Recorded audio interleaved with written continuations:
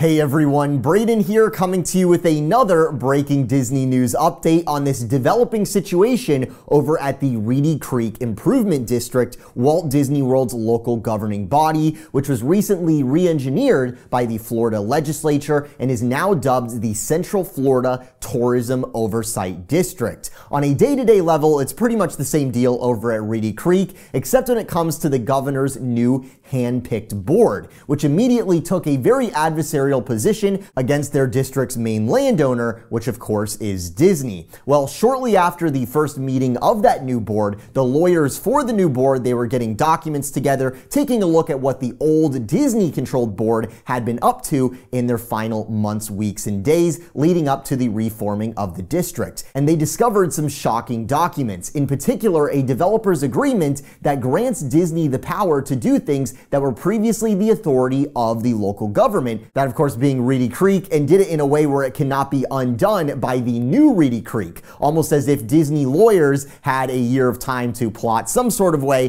to subvert this new reorganization of their local government and render the new board powerless, which is exactly what they did. Now we know why Disney was so quiet for so long. It looks like they may have had an ace up their sleeve here. In the past 24 hours since this was brought to public attention by this new board, people have been pouring through the legal documents and trying to figure out exactly what happened, what this all means. And now we actually have the footage from yesterday's meeting of Reedy Creek, so we can better understand what exactly happened and what exactly Disney did. To start here, I'll let the new board's special counsel tell you what they discovered in the troubling documents that they were first emailed on St. Patrick's Day. Relevant to these functions and duties of the board and to the district is something shocking that Fishback Dominic learned recently about what Disney and the district were doing in January and February of this year before the new Enabling Act became law. On Friday, March 17th, around 8:30 at night, Mr. Arterman and I received an email from the district containing 4 agreements, one of which was a development agreement that was dated February 8, 2023.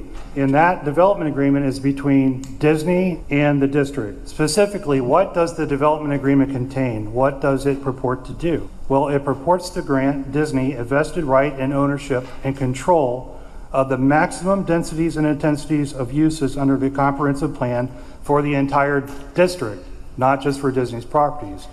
It appears that the entitlements, maximum entitlements in the comprehensive plan and the land development code for the entire district are the same level of maximum densities and intensities granted to Disney in the development agreement. So what is the special counsel saying here? Densities, intensities, what is all this? You may actually already have an idea of what some of this is about, because one of the only newsworthy things about Reedy Creek in a normal year, not this year Reedy Creek's very interesting, but normally Reedy Creek, you know, it's pretty boring, but something that they do every 10 years is they update their comprehensive plan for the district, which gives us a look into, for example, how many more theme parks they can add, how many more water parks they can add, things of this nature. So when they release the comprehensive plan and it says, hey, we can afford to add one more major theme park, for example, that's when we talk about Fifth Park and things like that, which is always fun to talk about. That's just one example, but basically Reedy Creek has a comprehensive plan detailing what further development theoretically they could grant over the next 10 years. And that's not just to Disney. Disney's just the majority landowner. There are other landowners in the district, and normally they have the authority over granting a maximum density for a project. Density is for residential. So let's say if Disney or anyone else inside of the district, they want to build residential, density is how many units could go in 1 acre. And that is a decision that is made in conjunction with Reedy Creek. And Reedy Creek also has authority over granting maximum intensities, which designates a maximum for how much of a non-residential or mixed-use property can be allocated towards something. So for example, the square footage of land allotted for a particular project, how much of that square footage can the developer put towards something that they want to build on it, like a warehouse, or in Disney's case, a theme park or a water park, whatever it may be. And normally this is a per project type of thing, which makes sense, right? What the special counsel is alleging here is that on February 8th, right before the Florida legislature signed into law the new Reedy Creek, Disney's old Reedy Creek board signed a developer's agreement with Disney where the whole of Disney's property is all one big project, and the maximum densities and intensities Reedy Creek has to allot to all of the developers across their entire district, not just Disney. They allegedly handed all of those, the absolute maximums of development, the intensities and densities, over to Disney, carte blanche, where now Disney is the local government's planning department, essentially, and can allot developer rights however they like. Apparently, they can even sell them to others, monetize what is conventionally a local government authority, an authority that local governments have across the country, across the world. All this being something that is said to provide certainty to both RCID and Disney over the next 30 years, per the meeting minutes of the February 8th meeting. Some pretty insane stuff. What this DA does, it takes and it assigns to Disney the maximum intensities and densities allowed district-wide to just Disney. And it lets Disney control where those densities and intensities can be allocated district-wide, including on Disney's property. So Disney essentially becomes the planning department for the district. That's a fair way of saying it. So we give governmental power to Disney. That's what it appears, yes. So the board, they got those documents emailed to them a couple of weeks ago, and now they've called this special meeting because they're finding that they are powerless. It seems authority Reedy Creek is supposed to hold has been transferred to their district's largest landowner, who can continue doing as they please, making Reedy Creek, in some respects, a pass-through entity. And it mandates this district to sign off on any permit application submitted to any state agency or federal government. So apparently we're just supposed to sign permit applications because we're asked to. Further, the DA prohibits the district from regulating the heights of any structure that Disney builds in the entire district. It appears to me that the DA is filled with unlawful delegation of legislative authority to a private party. Now, getting away from a lot of this nerdy land development sort of stuff and onto more of the fun stuff, you guys are not going to believe this. So I'm not a lawyer, but I have looked into this situation quite a bit over the last 24 hours. So Disney wants to ensure their rights and power over anything DeSantis's people want to do in perpetuity, right? They want these crazy agreements, the restrictive covenants. They want to make the new board powerless in perpetuity. You know, Disney shoved that through last minute, and Disney never wants that to go away. But you can't actually put that in writing in many cases because of something called the rule against perpetuities, where you can't write a legal document exerting control over private property well beyond the lives of anyone around today. So instead, something you can use in theory, usually this is just a bar exam type of question, but Disney's legal team actually used this thing. It's called the Royal Clause. You can find it in the terms of the agreements signed at that February 8th meeting of Disney's old Reedy Creek board. And I'll let a member of the new board take it away on this unbelievable clause. This is crazy stuff. And I want to read the term of this agreement. Usually when I do a restrictive covenant, for example, for a golf course, we want to redevelop a portion of the golf course. They're going to restrict it so the rest of the golf course has to stay, and there's certain setbacks and those things. You do like a 99-year term. I'm going to read to you the term of this restrictive covenant.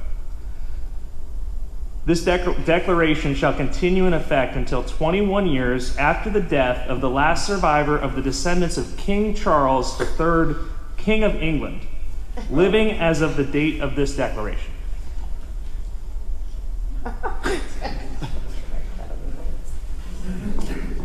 So, I mean, I don't know what else to say. I think these documents are void ab initio.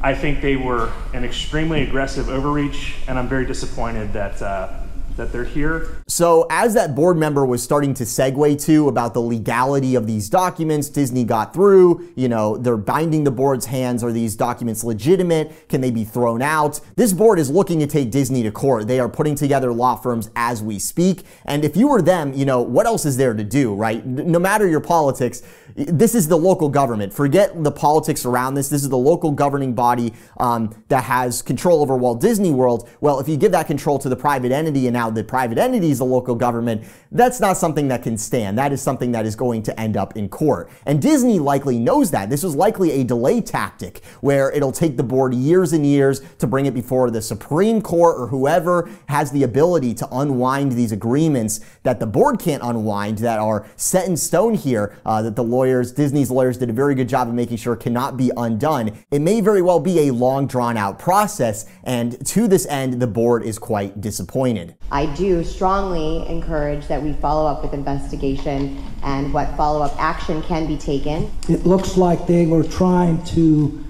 preempt the powers of this board for 30 years on the eve of legislation getting enacted. It looks like they were essentially trying to nullify the act of the Florida legislature, who's there for the people, and the governor. I cannot tell you the level of my disappointment in Disney. I thought so much better of them. This essentially makes Disney the government. This board loses, for practical purposes, the majority of its ability to do anything beyond maintain the roads and maintain basic infrastructure.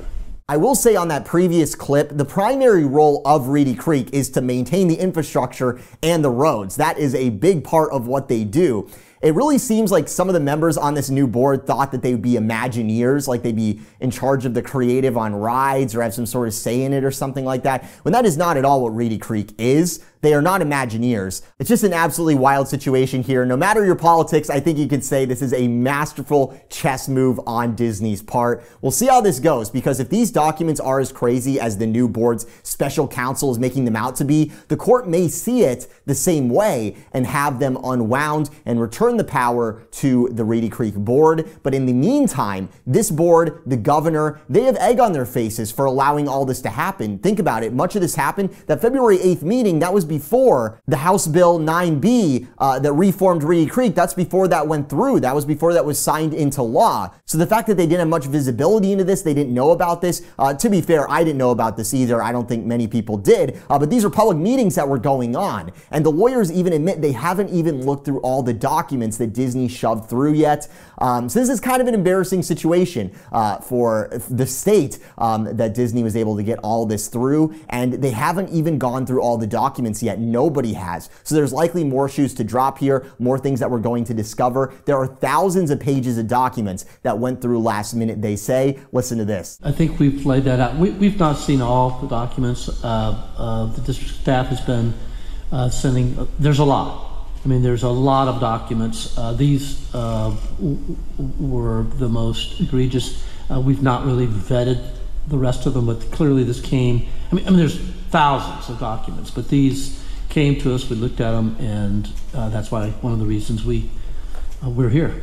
So on your agenda are additional special counsel with respect to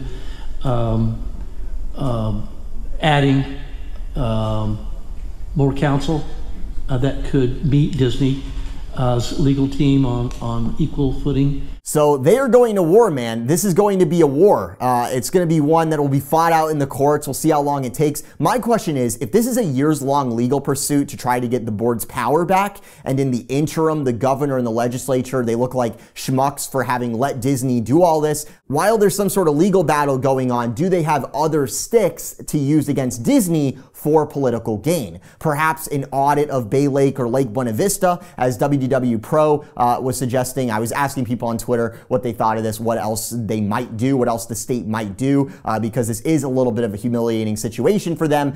So I think we could see some sort of retaliatory, some other moves, some other thing that they could do besides messing with Reedy Creek. While that whole situation, they try to work out what exactly is going on there and then what steps to take. So we'll see what happens there, but we are certainly still in the very early stages of all of this, and I will keep you apprised of all the latest. So make sure you're subscribed with those notifications on. One more thing I found when I was looking through the developer agreement and that February 8th meeting and everything that they signed in, there's one page where Disney restricts the government that oversees them, Reedy Creek, from altering any portion of their own government buildings, changing the aesthetics in any way before getting prior review and comment approval from Disney, which is just hilarious. Imagine if you said, the U.S. Capitol building, that cannot be changed without the express written consent of some local major business or something, Home Depot or whoever. Pretty crazy stuff to think about. You gotta admit, this whole thing is pretty hilarious. It is quite a troll on Disney's part. It is unbelievable stuff, but it's also quite serious stuff. This is the local governing body that looks over Walt Disney World. So the fact that Disney's taking away a lot of their planning abilities and things like that, that power I do think does need to be returned. On what time frame will that be returned? We'll just have to see. But Disney's lawyers, they do seem to be quite smart there. So thank you guys so much for watching. From the Mickey V's Magic Studio, this is Brayden. Have a magical day.